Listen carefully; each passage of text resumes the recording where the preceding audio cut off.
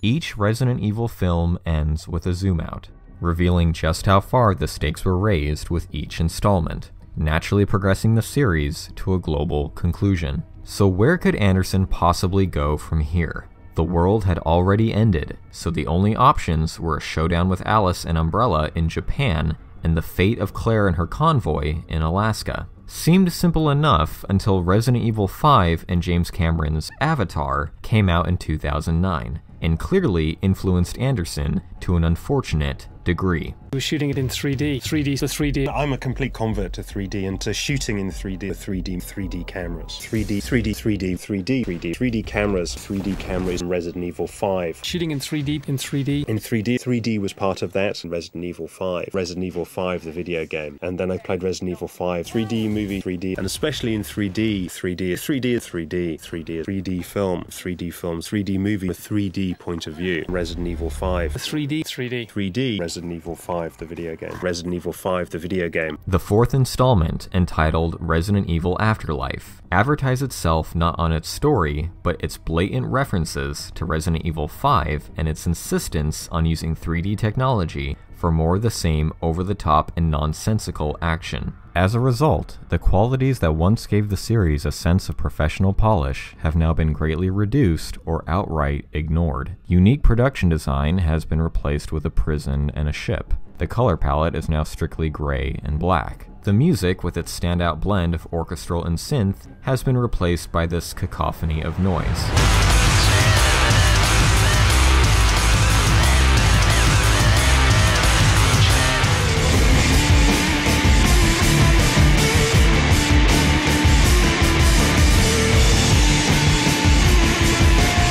Admittedly, also possessing tracks that do contain genuine quality.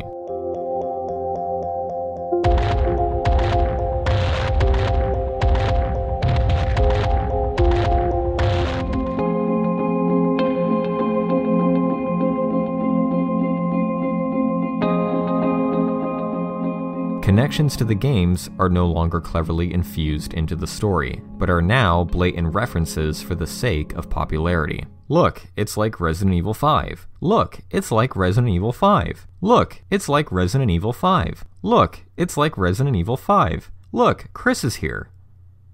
Because Resident Evil 5. The worst problem that Anderson created with Afterlife was his complete disregard for the original trilogy's consistency in tone, atmosphere, and story continuity. By the third movie, these elements began to shift to more over-the-top concepts, but still remained intact in regards to its sense of survival horror, and for the most part, taking itself seriously.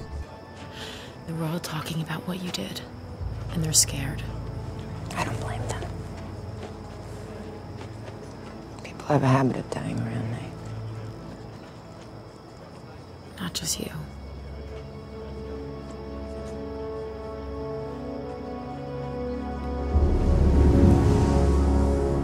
But now the trilogy, which had a definitive beginning, middle, and supposed end, had now transitioned into a Saturday morning cartoon with over-the-top villains, forgettable characters, laughable effects, and a story that didn't know what to do with itself. Afterlife's story follows Alice flying to Alaska after she destroys Umbrella's headquarters in the first 10 minutes, a mission she should have never been on in the first place, and discovers that Claire's convoy is nowhere to be found, with Claire having amnesia after being mind-controlled by an Umbrella device.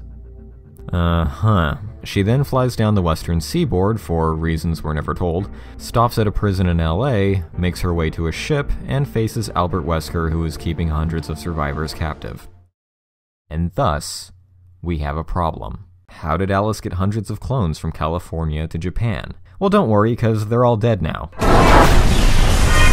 Why does Wesker have the cure for the T-virus when that's what they were trying to create in Extinction? All those powers of yours?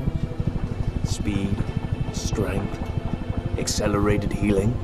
Well, you can kiss all those goodbye. How did Alice survive a high-collision plane crash when she didn't have powers anymore? Not to mention the fact that she died in a helicopter crash in Apocalypse when she did have powers. Chris and Claire Redfield, you've really become quite an inconvenience for me. Why does Wesker say Chris and Claire have become an inconvenience for him when he's never met them before in his life? What's your name? Kmart. It's where they found me. Claire and the other. A few years back. Do you have another name? Never liked it. And everyone I knew was dead, so... Seemed like time for a change. Why does Umbrella register Kmart as her nickname when they don't know who she is? Also, her legal name is Dahlia. Every mediocre and inconsistent element of Afterlife would continue to follow suit to an even worse capacity with Retribution. A story that takes place completely underground where Alice and other game characters fight through simulated outbreak scenarios over and over until they reach the surface and make their way to Washington, D.C. Plot points are forgotten, character motivations are instantly changed, and slates are constantly wiped clean. All those survivors they saved? Dead. Remember how the Red Queen was designed to preserve life? Well, now she's evil and wants to destroy the world. Paul, can I explain to you why the original Red Queen was so effective? Here, you're working on a budget of under $35 million. You're using a disco light and speakers as the projection system to create a sinister character with very little photorealism, who tries to childishly warn our characters of danger. They try to deceive us, confuse us. I wouldn't advise this. Disabling me will result in loss of primary power. Say anything to stop us from shutting her down. The sound effects build. I implore you. Implore away. The Red Queen asks politely. Please. Please. And finally, you have her do something an AI should not be able to do. You're all going to die down here.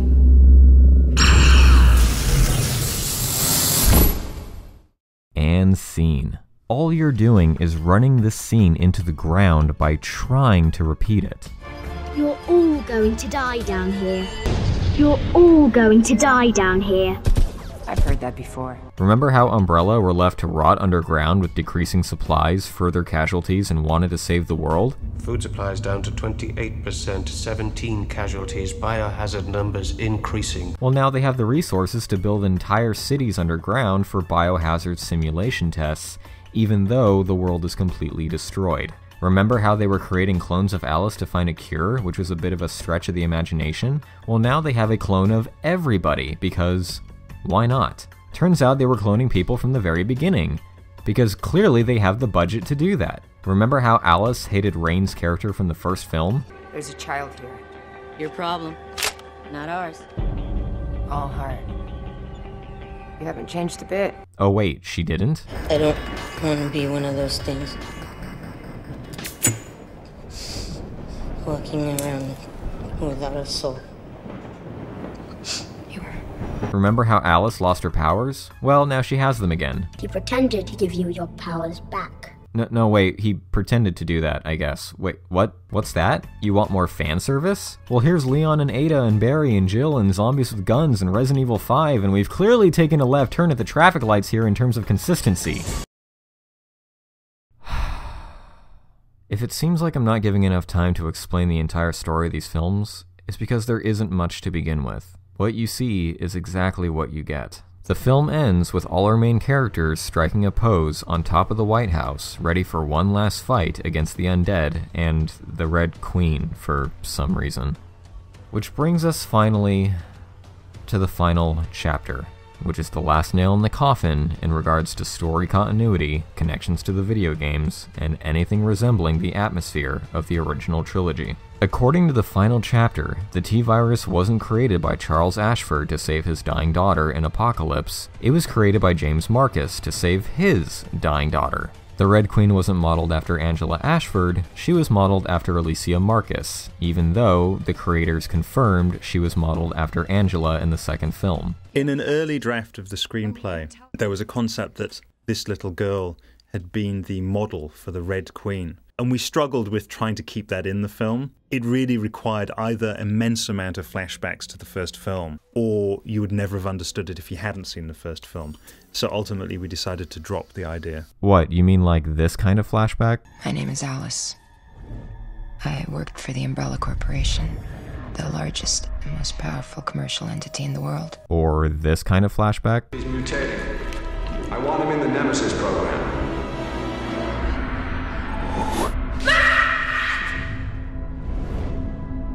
You know, when Mila sees her for the first time, there was going to be added significance there because the holographic version of this little girl had spent the whole movie trying to kill her. You two know each other? Hey, remember how the commandos in the first film left behind a bag of guns in the hive? That's some attention to continuity detail. Except, they didn't. Did they, Paul?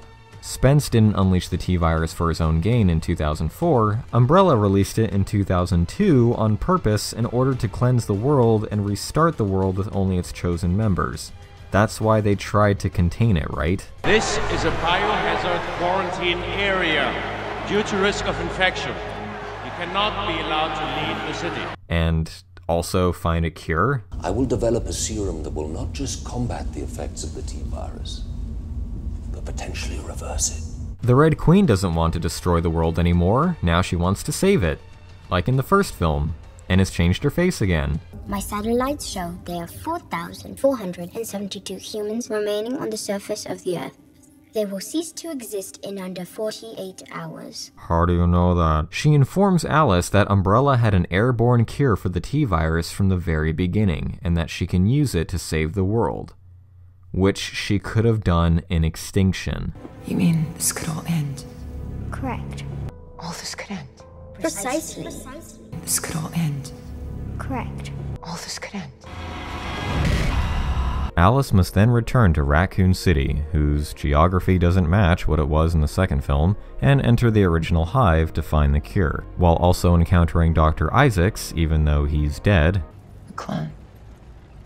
I killed your clown. Claire Redfield, who just happens to reappear after everyone died in Afterlife. And finally, it's revealed that Alice was a clone from the very beginning of Umbrella owner Alicia Marcus, and she gets all her childhood memories back, because apparently, this is what the entire Resident Evil film series was leading up to. I can't. I just can't. Despite the fact that the original trilogy never concerned itself with Alice's backstory, nor did her character, this is what the entire purpose of the series was. Or is it fully plausible that Paul Anderson was making up everything as he went along, which explains every inconsistency throughout the entire second trilogy? Even if one could argue that all of these revelations and plot twists make sense if you ignore all the semantics and connect all the dots to stretch your imagination to the fullest, why did the series need all these supposed twists and revelations when the story could have succinctly ended 3 movies ago? The likelihood that Anderson's experimental survival horror fairy tale was supposed to always be the story of a clone regaining her memories of childhood is very, very slim, and makes one wonder, why would they need 6 movies to tell such a ridiculously retconned story? It's almost as if Paul Anderson was a genuine fan of the Resident Evil series, who also wanted to make his own Alice in Wonderland art film, and was given 2 more films to finish the story, but was then given carte blanche to do anything he wanted for a second trilogy. But as Alice says at the beginning of the film, my name is Alice, and this is my story. And instead of zooming out at the end of the movie, the camera zooms in on her eye, because it's like poetry. They rhyme. Wait a minute. Can we take a look at that scene again? No, I'm not talking about the fact that Mila Jovovich's face is clearly copied onto a stunt woman's head. Did anyone else hear that?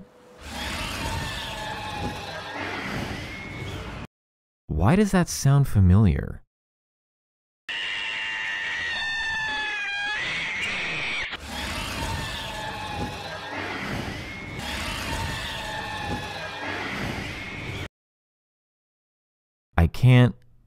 I don't.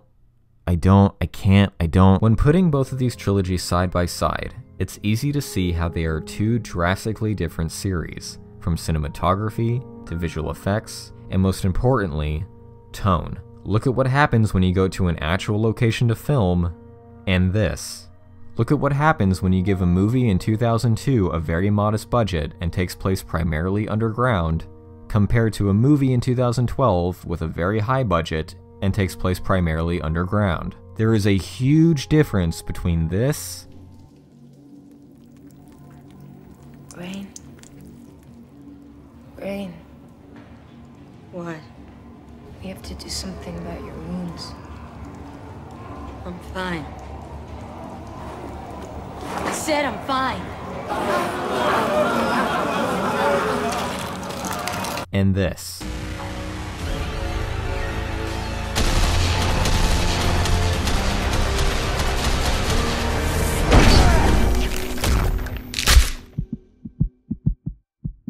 This?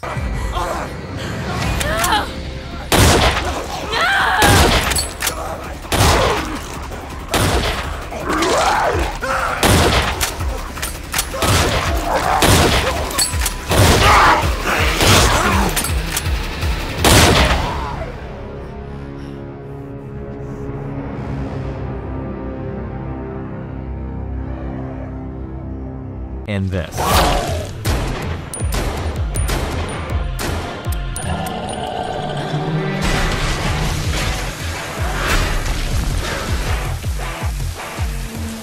This?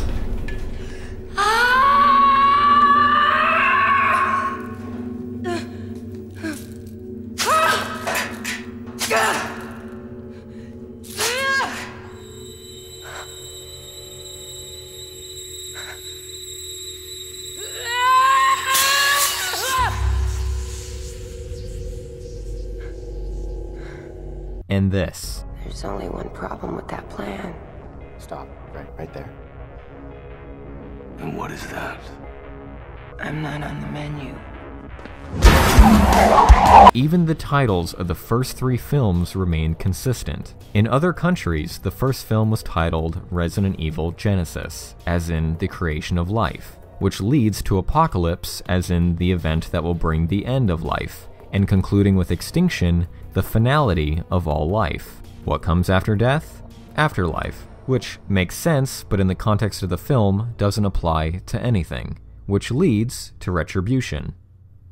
Retribution for what? What exact retribution is trying to be achieved in this movie? The final chapter. What? They're chapters now? When did these movies turn into books? Both film trilogies are completely separate entities, and I implore fans and newcomers alike to see them as such. However, they both share a specific factor. One of the elements of the Resident Evil game franchise is its perfect blend of the emotional dread of survival and suspense, mixed with over-the-top action set pieces and cheesy dialogue. Sorry, but my dance card is full.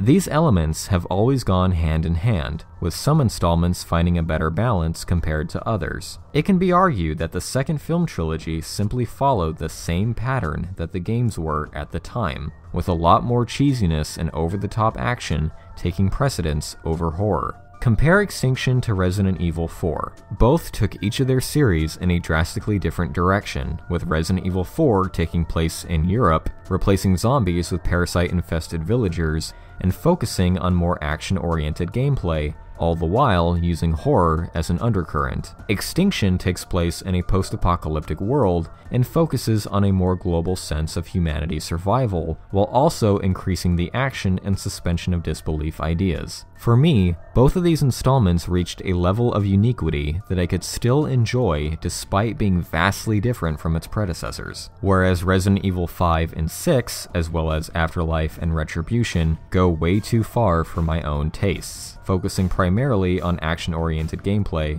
and throwing away practically everything resembling survival horror. I don't make films for critics, and I'm not particularly interested in what they have to say. People see my films, and they cheer and they clap, and they are the kind of movies I like to see myself. Audiences are my barometer. Because of this, Anderson gave no effort to paying attention to his own continuity and tone, and overloaded the last 3 movies with plot holes, pointless cameos, and embarrassing visual effects. Well, one of the advantages we had for the movie was because we were shooting in Berlin, where they have a fantastic basically an underground labyrinth beneath the city, which is where they're rebuilding the U-Bahn system, which is their underground transit system. And we had access to that, so we had all these underground train stations and tunnels, and like this great stairway. These are all real locations, and because we, used locations, we saved a lot of money rather than having to build everything. And also it gives the movie, I think, a feeling of reality, which I think for horror is very important. I think the more realistic you can be, the more scary it is. Yeah, you said it, buddy. Wait, you said that? The more realistic you can be, the more scary it is. The more realistic you can be, the more scary it is. The more realistic you can be, the more scary it is. At the end of the day, it all depends on how you like your Resident Evil cooked. Horrifying and emotional, or over-the-top blockbuster. To be fair, the games themselves also possess several plot inconsistencies and retcons, but at least they have the excuse of being passed around to many different writers and development teams, whereas Anderson was responsible for directing 4 of the movies and writing all of the screenplays. As of 2020, the latest 3 installments in the game series brought it back to its serious horror roots, while also knowing when to have fun with itself. And luckily, these installments have received long-awaited familiar praise from fans and critics alike. Whether the film medium will attempt to recapture that same serious tone is unknown. The closest we've gotten to another adaptation was the proof-of-concept short film for a TV series, Resident Evil Arklay, which focused on a police investigation into a suicide leading to a deeper conspiracy. The film is shot, acted, and scored with a serious horror tone in mind. Although the project was cancelled, it begs to question what the potential for a serious Resident Evil TV series could be, or whether the series really needs another live-action adaptation to begin with. Regardless, the Resident Evil franchise has continued to find new fans and please its original core audience by exploring new ideas and remastering beloved original installments. Here's to hoping for continued success for a series that has thrived for nearly 25 years and doesn't show signs of dying anytime soon.